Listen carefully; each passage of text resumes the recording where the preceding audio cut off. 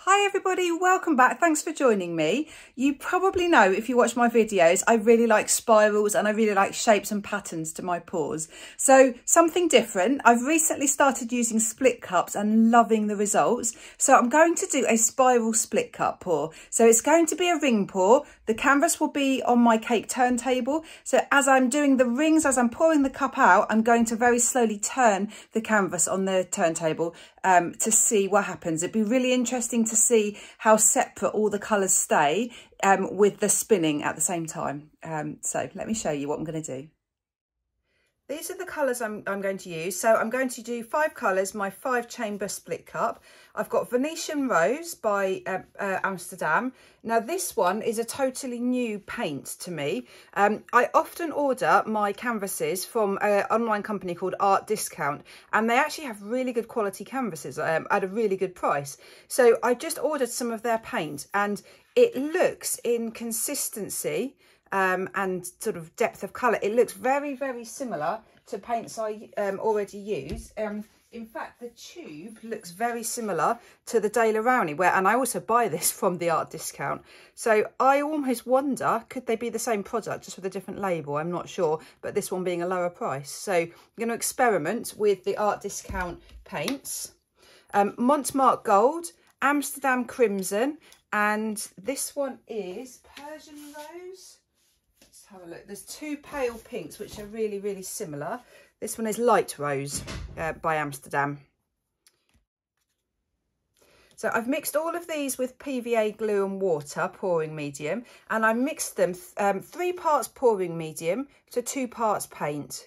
I'm quite liking the fact that they're reasonably fluid and runny at the moment, because it just gives such a beautiful smooth finish to the painting. In fact, it's really hot here today. I think these have actually thickened up slightly. I mixed them maybe an hour ago, a couple of hours ago actually, and they've thickened. So I'm just going to add a little bit of water just to get them a little bit thinner again.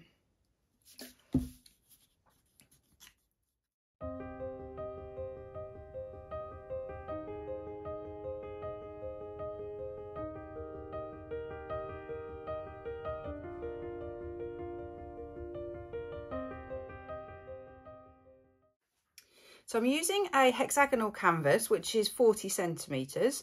There's some markings on here. Ignore that. I had an idea for something which hasn't panned out. So I've got my split cup. So as I said, I'm going to do a ring pour, but I'm going to very, very slowly turn this at the same time, if I can coordinate it. Here goes. Let's see what happens.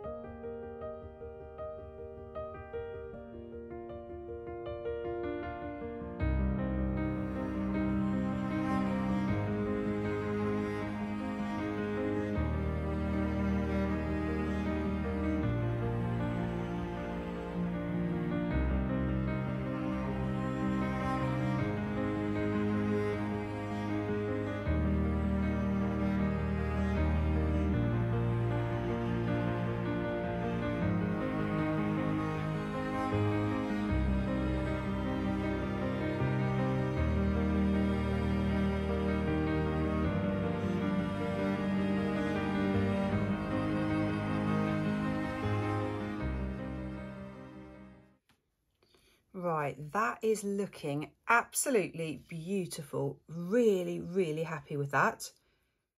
Right, the colours are so separate. This is looking so pretty. So I'm wondering whether or not I should put some flow extender down. That will just help the puddle just to glide and spread out. I think I might do that.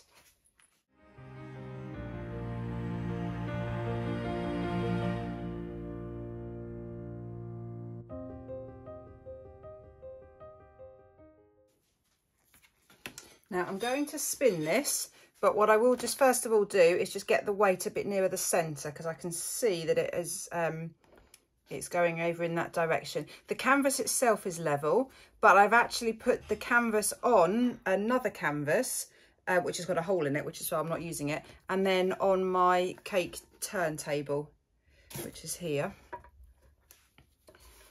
So I'm Just checking the canvases are in the centre.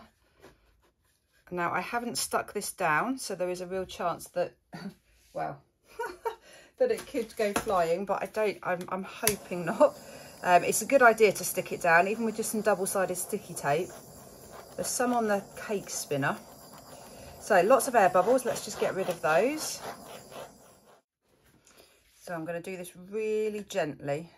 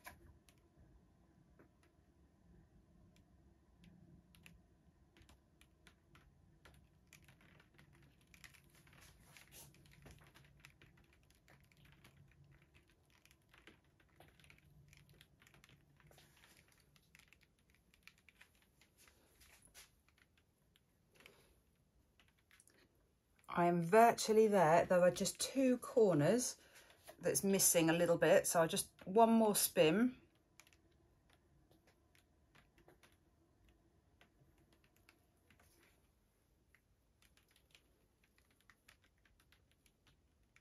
Right, I've got them all.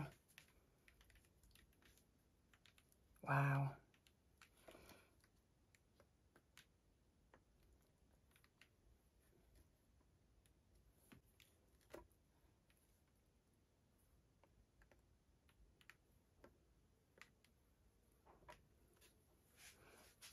One more.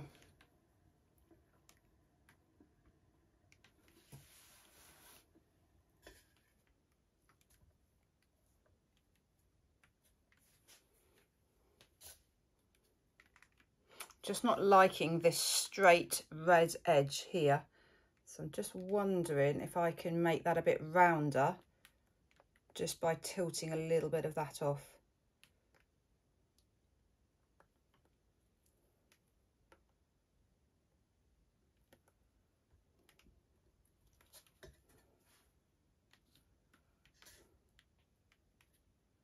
Wow, I love it.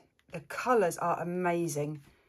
How separate they are. It's just incredible. This split cup is just amazing.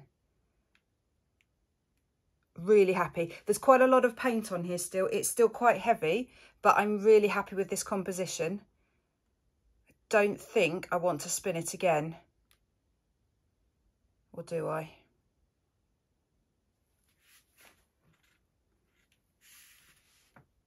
No, I'm going to leave it like this because you've got the red, tiny bit of red.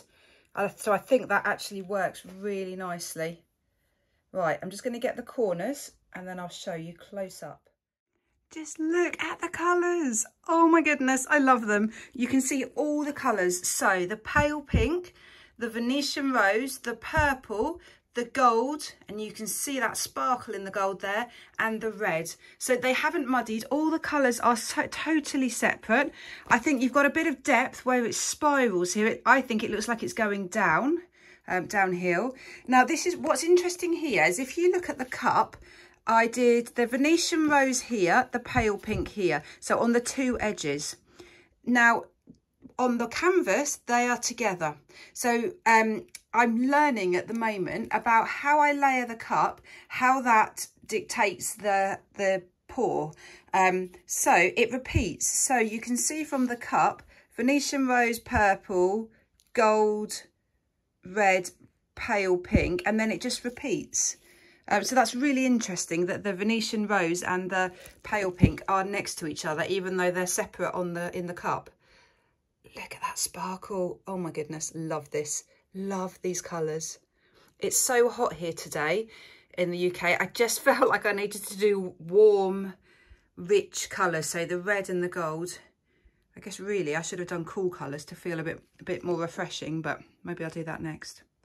Great, I'll be back when it's dry. So it's now dry and I'm absolutely blown away by the colours. The colours are fab and they just haven't muddied. So you've got such distinct colours. So the gold, the red, the pink, the Venetian rose, the purple, the gold, all side by side, hundreds and hundreds of lines. It's just absolutely fascinating. Reading pours I find fascinating, let alone with the split cup, so you can just see how separate everything is. I think the centre really looks like you've got some depth there to it. My favourite aspect of the pour is just to I'll try and show you how smooth and silky and glossy this is. Having slightly thinner paints just gives this it's a beautiful smooth finish to the pour. Normally when I do them a bit thicker, you just see the ridges. There's some sort of texture in the ridges, in the lines, but this is totally smooth. And just look at the sparkle in that gold. It's so, so pretty. Really happy with this. I think what I'm going to try next is similar concept. So spiral on my cake turntable, but I'm thinking what would happen if as I was pouring it, I span the cake turntable quicker. So would I get a kind of tighter spiral? I'm quite tempted to see, so composition wise, how that would look if I could get it tighter spiral, so more sort of so that pink, for example, to come around more around the edge. So I might try that next, maybe on a square canvas. Thanks so much for watching. Please let me know what you think. Please do hit the thumbs up button if you like it. Great, take care. Bye.